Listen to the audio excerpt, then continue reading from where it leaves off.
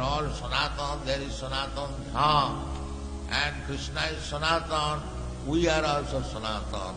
So when they are combined together, that is called Sanatan Dharma. They do not know what is Sanatan. They think that if I dress in a certain way, if I am born in a certain community, then I will become Sanatan Dharma. No, everyone can become Sanatan Dharma, but they do not know what is the meaning of Sanatan. Every living entity is Sanatana. And Krishna, God is Sanatana. And there is a place where we can meet together. That is Sanatana Dharma. Sanatana Dharma, Sanatana Bhakti, Sanatana Dharma. When it is executed, that is called Sanatana.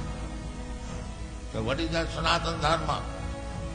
Suppose I return to that Sanatana Dharma and there is God. Sanatana, and I am Sanatana. So what is our Sanatana activity? Does it mean that when I go to Sanatana Dharma, I become God? No.